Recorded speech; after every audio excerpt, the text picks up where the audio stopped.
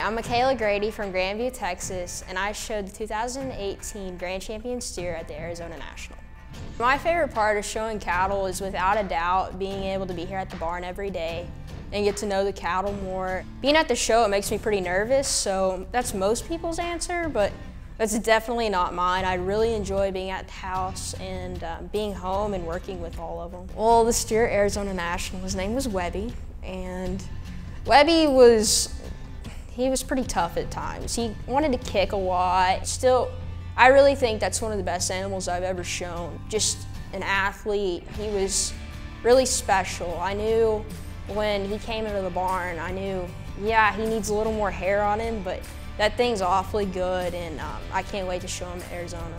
Definitely going back to Arizona each year, it's more pressure. I probably have more pressure at that show than I do any other because I'm defending a title, and that's where my career literally set off for the cattle deal, really for everything, because after that so much good happened. I'm really nervous about it still.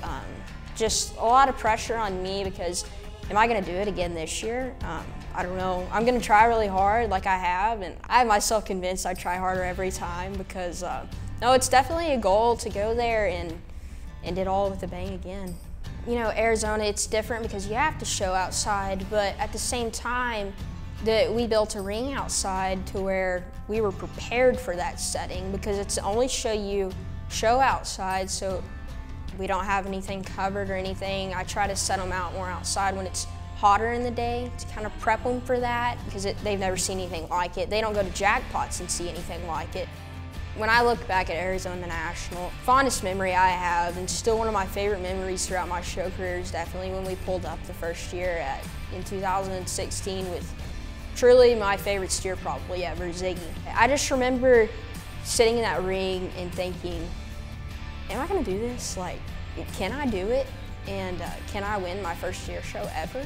I think I turned ringside and looked at my dad and was like, I think I'm gonna win.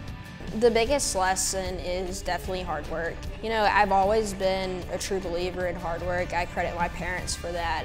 They've always instilled in me that hard work will take you anywhere. I wouldn't be where I am today if it wasn't for hard work. You know, I think some people think it gets easier, but I will tell you firsthand it doesn't. It gets tougher. It's hard to stay driven sometimes when people think, oh, it's a piece of cake now. This isn't easy. Winning a major, any major, hanging a banner at any major, it is not easy. But I've been blessed by a lot of great people, and I've been blessed with really great steers, and I've had the work ethic to do it. That's what makes me successful, and I think that's the biggest lesson to learn in this industry.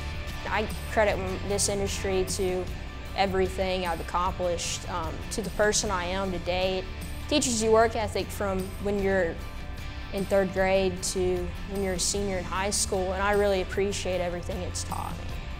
I plan to go to OSU and major in animal biotechnology and develop vaccines and all types of medicines to maybe one day impact the livestock industry. I know last year I said I wanted to be an equine surgeon, but grown up a little bit, and I think I realized what's important in my life, and livestock industry is the most important.